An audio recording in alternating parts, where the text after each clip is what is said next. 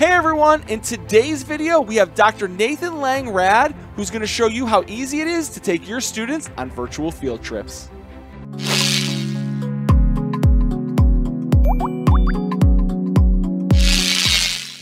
We have a super exciting show for you today because we have a very special guest. He's the author of Everyday Instructional Coaching, and he co-authored a book with Dr. Robert Marzano called The New Art and Science of Teaching Mathematics. He's the host of the Deeper Learning with WeVideo podcast, and he's the Chief Education Officer at WeVideo. Please join me in welcoming Dr. Nathan Lang-Raad to the show.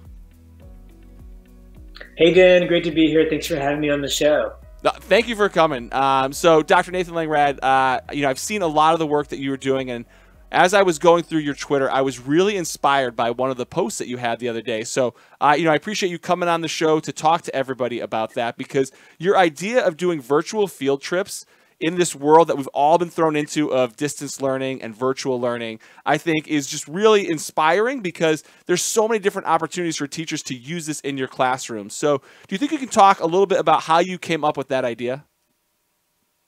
Yeah, absolutely. We are in a very new time, a very uncharted territory now, where we want to ensure that we are engaging students at a high level, and probably in a way that's more of an informal way of learning, because our students are in many different situations and scenarios at home. And so we just want to ensure that every student has an opportunity to engage with learning in a meaningful and fun way.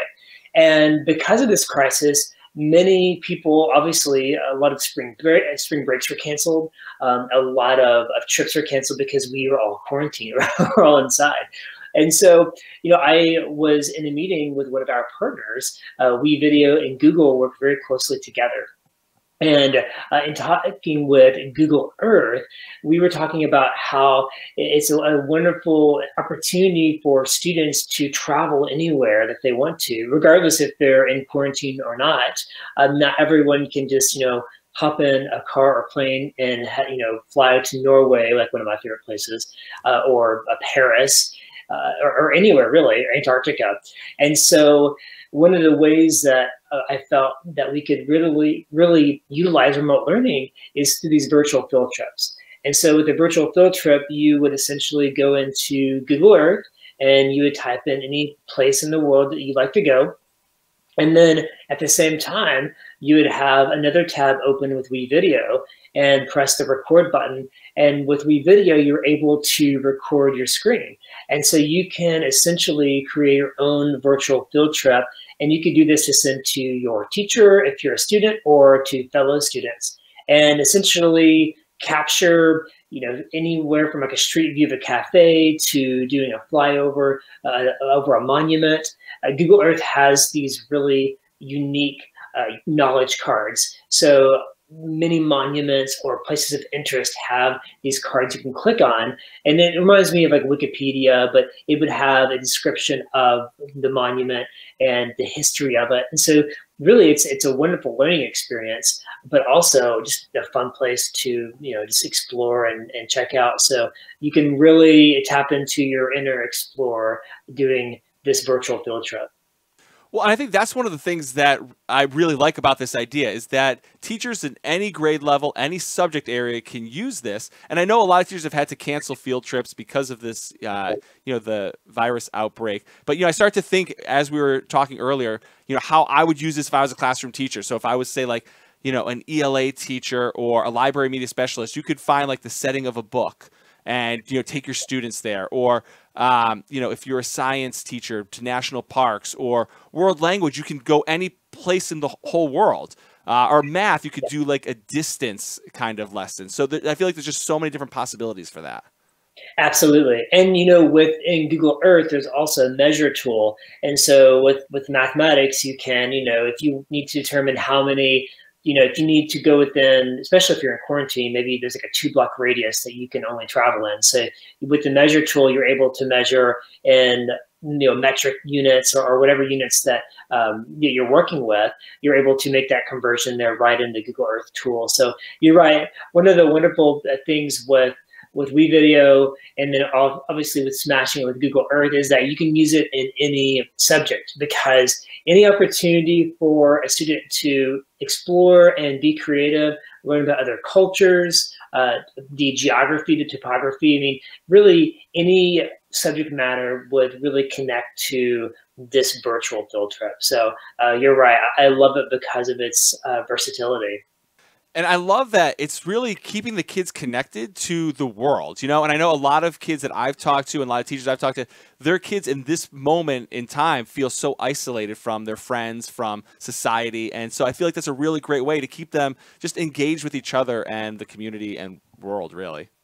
It really does. It really helps to expand your own worldview. I know, I live out here in the middle of Maine, and so there are lots of trees and lots of wildlife. And of course, I've been to many cities, but after a while, I forget that, a lot of people live in cities where, the grocery store is just like a floor below them, or they can just walk to a park. And, I live in an area where I step out my front door and it's just a complete wilderness. So it's an opportunity for students to really take on a new perspective and see what life is like living in another city or another continent.